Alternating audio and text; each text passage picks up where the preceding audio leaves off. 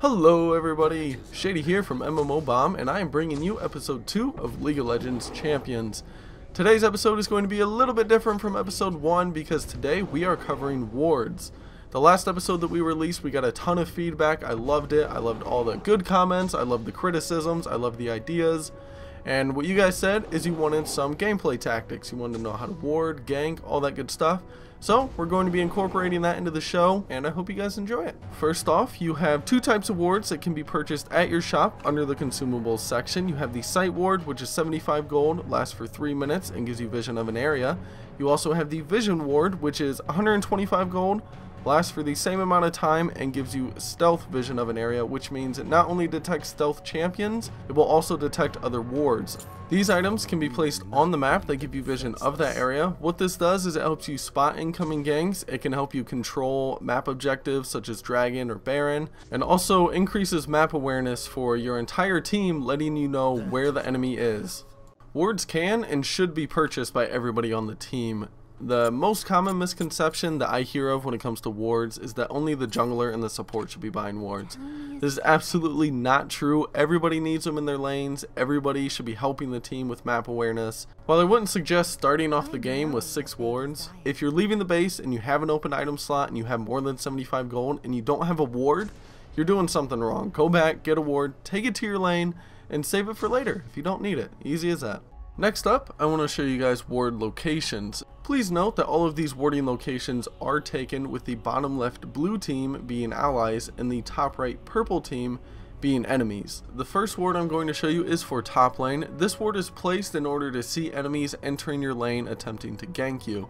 You can see here you have a pretty far view down river as well as a view of any enemies coming into your lane from tri-bush. An alternative to this ward is placing a ward directly in your tri-brush. This ward should only be used if you're having trouble catching the enemies entering the brush and they're catching you by surprise. This gives you decreased vision down river and towards the tri-brush. However, it does give you vision inside the river brush in case there is an enemy there. Another useful warding location for both top and bottom lanes is actually in your lane brush. Placing a ward here in the secondary brush allows you to see if the jungler is actually attempting to come through the lane or through tri-brush in order to avoid the river ward and gank you. And next on our stop is mid. You can see here that this ward near the enemy race provides you with a ton of information. 1, it lets you know if the race is there, so you know if you can go and steal them or not. 2, it shows you all of the directions that the enemy could be taking to either enter your lane, head to top lane, or even head to cover mid lane if mid is going back. Since mid lane has 2 directions for an enemy jungler to come in and gank you from, another good ward location is to the right hand side of your lane in the enemy's brush near blue. This gives you a very advanced warning if the enemy jungler is coming to gank you, as well as letting you know if mid is going MIA to bottom to perform a gank, allowing you to ping and warn your teammates. And last on our stop is bottom lane. You can see here this ward provides you vision of enemies entering from tri-bush as well as from river, and you can see enemies crossing over from their blue buff towards dragon. Okay guys, so now that I've showed you where to place your wards during the laning phase, I wanted to talk about how ward priorities will shift over time. As towers are gained and lost, as objectives such as Baron and Dragon are taken and respawn, and as your enemies start to buy vision wards and get in oracles, you are going to need to change when you put your wards down and where they go. To show you what I mean by this, we're going to take a look at some towers here. As you can see, the first tower is up, we're warding fine, we're getting ganks, we're making sure that we're not going to die in the lane. If for some reason we lose this tower, our lane doesn't go well, we're down to tower 2, our wards are going to shift. You're moving them over towards Baron, you're moving them towards blue buff, into your jungle, to be aware still of the enemy movements, but to also cover new objectives that take priority.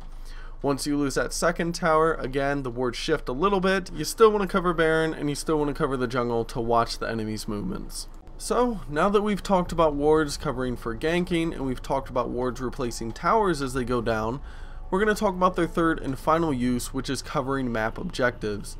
The main objectives being the red and blue buffs, Dragon, and Baron. Using wards to cover these locations at the correct times is paramount to their usage.